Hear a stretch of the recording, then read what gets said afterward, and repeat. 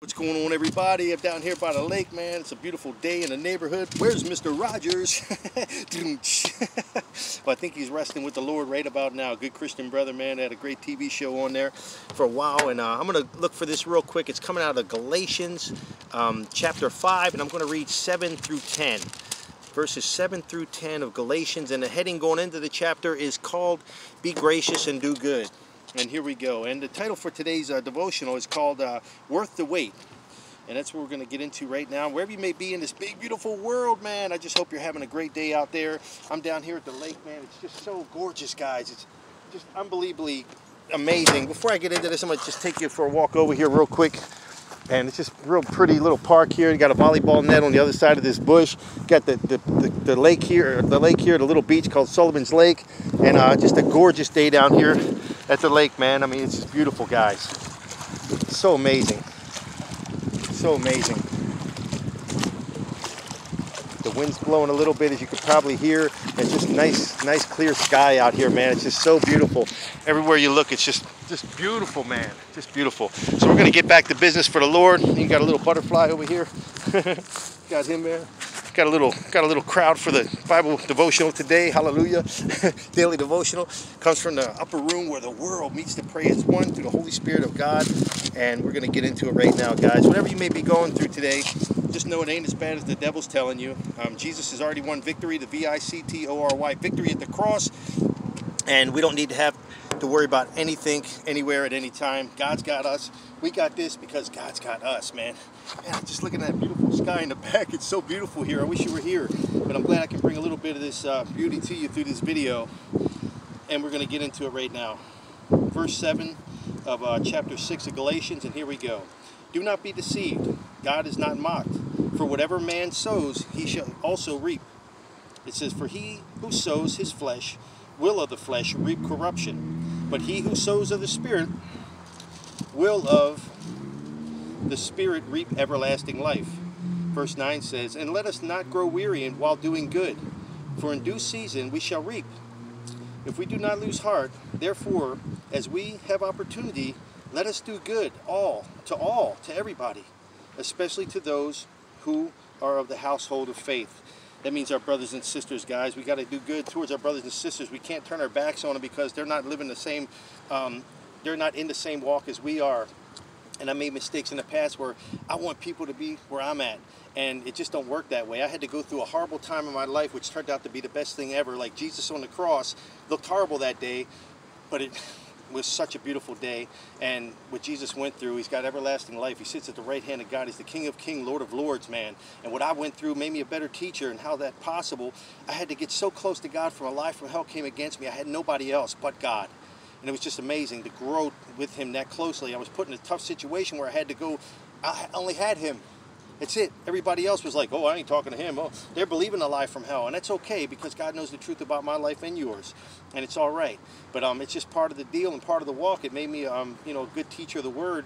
It's really God speaking through me. When you get close to God, the Holy Spirit is closer to you. He fills up and he trusts you more. The closer I get to God, the more he trusts me with his wisdom and words to speak to people. He won't give his Holy Spirit to people that are sinning and doing corruption and living a sinful life.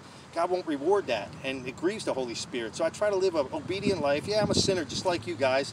I get thoughts in my head. I do stuff here and there, and it just goes down like that. So it's just a matter of just staying focused on him and just doing a good thing, for the Lord in his eyes, doing and speaking. Distracted, got some cars coming. It's first time I'm like out really down here at this lake. So it's kind of neat and cool to be out here in these different little environments and beautiful settings, man, to do the study in, man. So there's the Holy Spirit to lead me here. And it says here, doing good. The apostle has argued that the length of such good works cannot justify or sanctify anyone. Good works don't get us into heaven, guys. Just believing in Jesus Christ gets us into heaven. And we're going to go ahead. Let's see here. The corruption is a term used in the field which produces nothing but is to rotten the harvest. So we don't want to be a Christian that rottens the harvest. We want to do the best we can for God, and we're forgiven, and just where I'm at in my walk is where I'm meant to be. Where you're at in your walk today is where you're meant to be. So don't look at other people like I used to look at people like, why can't I play guitar in front of thousands of people and witness to God, you know, witness God's word that way? Well, it just doesn't go down like that. What you do and what you say, what I do and what I say is so big. It's all the same. And you know what? We're all in the equal playing field because we all have Jesus Christ. And that's all that matters, guys. That's it. If you witness to your children, to neighbors, to anybody in a store, post office, that's huge to witness Jesus' love, the truth in a hateful world full of lies. So whatever you're doing for the Lord, guys, just being a good person in everyday life is fantastic. Don't grow weary in doing good. Some days, guys, man, I've been hurting so bad lately, I just wanted to give up. You know, Saints going, give up, man, you've done enough, and this and that. But Jesus didn't show me how to give up, and don't you give up today. You call on him for his almighty strength, right, and his power, and he'll give it to you with the Holy Spirit. Invite the Holy Spirit in. Ask God, what do you need me to say? What do you need me to do today? God will give you strength, encouragement, joy, and peace, and comfort you through a tough time in your life and through a tough life in general. God doesn't make it easy. He makes it possible. Hallelujah. Now, this is sent in by Jody Williams from Illinois. All right, I never been up to Illinois. Oh, yeah, I did drive by Chicago, Illinois, up by Soldier Field, where the Chicago Bears played one time. So I actually passed through there. It's pretty cool. So Galatians 6:9 is, let us not become weary in doing good. For the proper time, we will reap the harvest if we do not give up, guys. And, you know, everything you do good here, guys, we don't do good to get rewards, but God just blesses us like any good father would bless his children with a reward for doing good and just trying your best. Gonna fall down, but it's okay.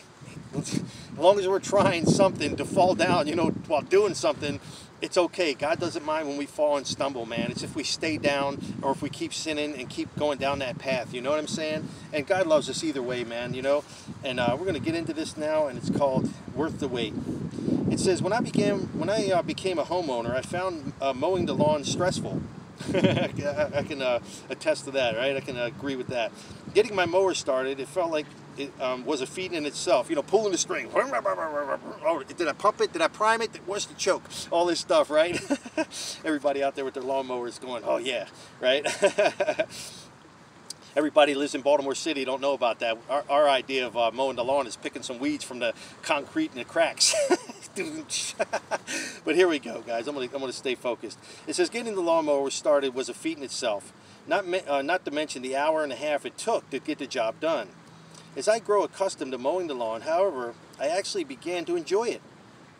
I find I find satisfaction in seeing weeds disappear as I work. And I love to admire the beautiful lawn when I'm finished. We all do, ain't it? You sit down, right, and go, whew, right? Oh man, it looks great, right? You know that feeling. So this experience has caused me to wish that more of my life was this way. In the most of my other efforts, I don't see immediate results the way I do when I'm mowing the lawn. See, we're in charge of doing the lawn, so we can do it fast and we can see the progress, but we're going to get into God's timing. We're working, doing good, but we don't reap the benefits to sit down and enjoy and see what we've done till later. The friend who seemed excited to come to church with me once doesn't come anymore. After I taught them for months, my students still take the same mistakes.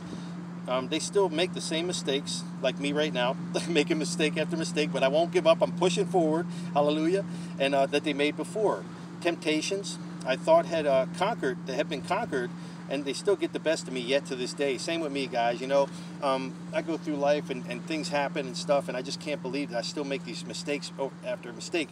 But this flesh we live in, man, it's you know, part of this worldly system, and we got to keep calling the Holy Spirit of God into the situation, man, to break those chains, man, of addiction, whatever it might be, and that anxiety, pain, and suffering that we all go through in a day. But we're always going to mess up. Keep this in mind. We're always going to mess up because we're in this flesh, and we are going to forget to call on God in situations, and we are going to mess up. But He don't want you to feel bad about anything. Repent and move forward, man, okay? That's all you got to do. Don't look at yourself as a bad person, okay? We're not bad. We're loved by God, and we're just His children. We're caught in the middle of this fight. We're over here with God. Satan's trying to pull us over here, back and forth, right? But we just got to pray to Him, bring Him into the situation, and get that victory, the V-I-C-T-O-R-Y, victory in Jesus' name. There's so many distractions going on around us, so when you stumble and mess up, don't feel bad, okay? Just hit that reset button and start over, okay? It says, we may see the results of our efforts in this life. Today's quoted verse reminds us not to ever give up in doing good efforts. It says we may not see the results of our efforts in this life, but not always, right? Sometimes we see what we do and we pray for somebody. We say, oh yeah, they got healed, or this financial thing happened, and oh, it's a miracle. But sometimes, man, we might say a kind word, we might pray and never see the results, the end results. But know one thing, when God's in charge, man, and we send that prayer up to him, man, miracles happen. And just know when we pray, right? When we pray, great things are happening for everybody around us who we're praying for, our enemies even, to come to the Lord. I'm praying for an enemy of mine to come to the Lord, guys, you know, so he doesn't put anybody else through what he put me and my daughter through. Till this day, I won't give up on that prayer. But here it says, that we may see the results of our efforts in this life, but not always. God's timetable is different than ours. His timetable is different than ours.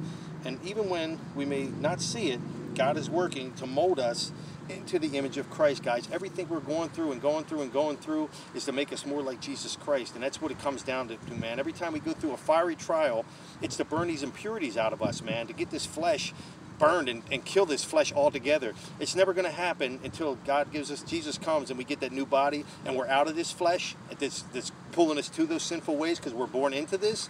So just keep that in mind. When you mess up, it's a big deal, but it's not a big deal. God still loves you, and he knows you're trying your best. He knows your heart. Forget about what all these people think around us. Anybody around us here, who cares what they think? Only God knows the truth, man, you know. That's why I hate gossip and people walking around acting like they know about other people's lives when they don't even know about their life, and they don't know the truth. So you should stop gossiping and doing the devil's work. Now it says God's timetable is different from ours, and even when we may not see it, God is working to mold us into the more image, to be more like Christ. God promises that if we do not give up, we are sure to reap the benefits worth the wait of our harvest here as we're doing things and planting seeds and growing and getting rewards from doing so and being obedient to God the best we can. That's all we can keep doing, guys. Just keep trying. And here I am out here, right, struggling really bad, right, with all these distractions around me. Got a lot of things on my mind.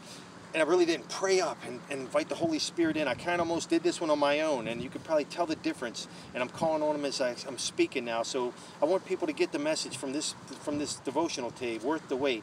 It says, "Let us not become weary in doing good." Don't get upset, guys, when you're doing good and people don't appreciate it. God appreciates everything we do, guys.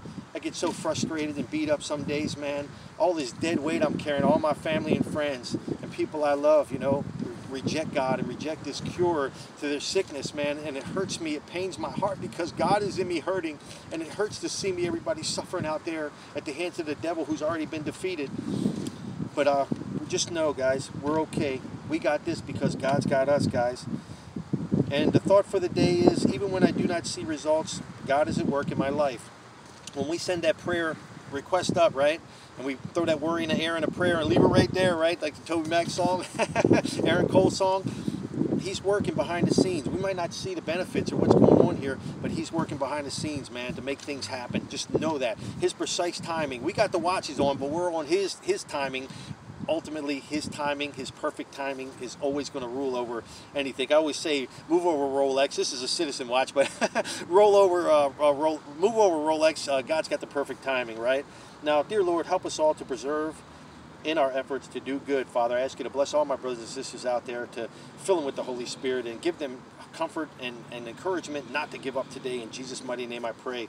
Guys, I'm going to let you go with that, and we're going to take a walk over here, man. It's just a really beautiful day out here, and I just can't even believe where I live, man, and everything. It's just tough some days, you know, like I keep, you know, I'm not alone. God is with me. He'll never leave or forsake me. I always feel his love and comfort. That's how I get up every day. But it sure would be nice to have someone in your life to have here and just enjoy this scenery and just to smile with and laugh with and share some nice conversation and a hug. But it is what it is, you know. Apostle Paul, he didn't have a wife, and he had a tough life, man. He was in prison, so I guess I really can't say, you know, how bad my life is at all. I'm really, truly blessed here, guys, you know. Look at a little step here. You can go down in the water, nice little sandy place. You go swimming, and just be nice, you know. But I can't really get myself to come down here by myself and go swimming, you know. I should do that, but it's all good, baby. And I'm just blessed to be alive, and I'm just blessed to have my eyesight, a sound mind, and health, that I can get up and come down here. I got a car now, but it's all good, man, you know. And I just hope everybody out there that might be feeling a little lonely like I do today and every day, really, just lift that lonely feeling up, and God will give you joy and peace, and you'll feel good about yourself again, okay? Peace be with you. I love you. And hallelujah, man. God bless you all. And don't give up fighting a good fight of faith. Don't give up in doing good. Keep fighting a good fight of faith. Jesus kept doing it. We got to do it. Let's show him some love and respect. Hallelujah.